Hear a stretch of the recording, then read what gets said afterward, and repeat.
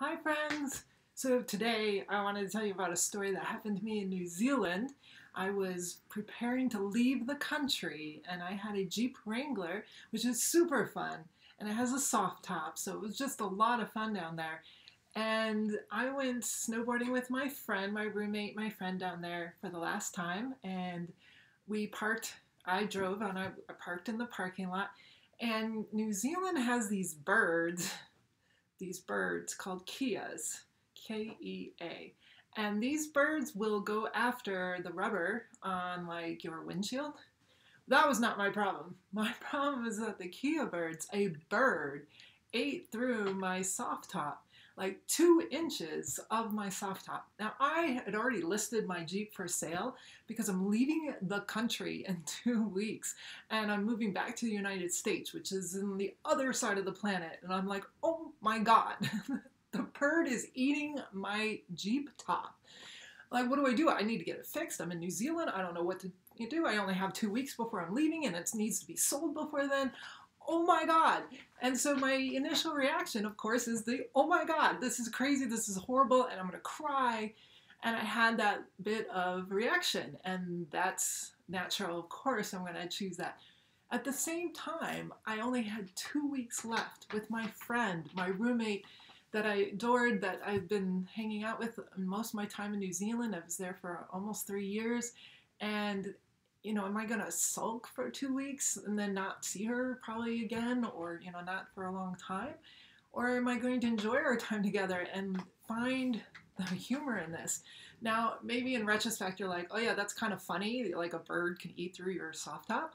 At the time, it wasn't so funny, but at the time, I realized, and this was the most stark moment of realizing that I had a choice. I could choose to react or I could choose to respond.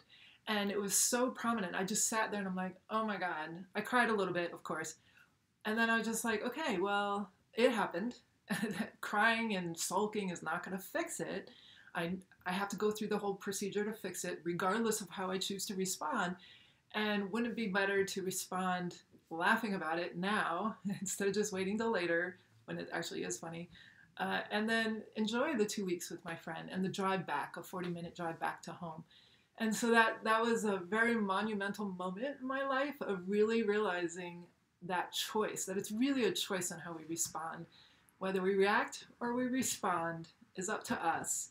And you have more power, you're empowered if you choose to respond to the situation in a way that makes sense. And yes, of course, experience the emotions, because I did. I mean, I cried. I was sat there down at the parking lot, my snowboard next to me, and I'm just like, no, my gosh, it can't be happening.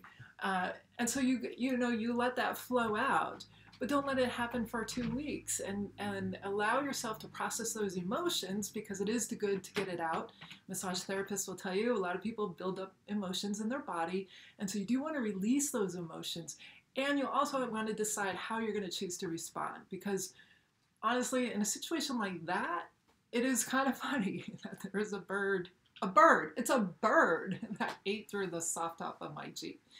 And so it made it much more fun of a drive back because we laughed a lot about it.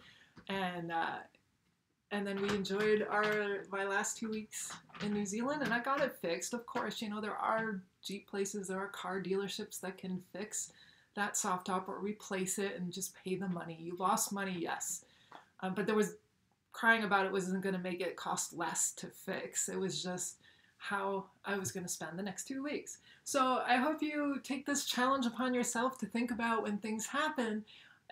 Let the emotions flow and then be empowered, choose how to respond instead of simply reacting. Until next time, thanks.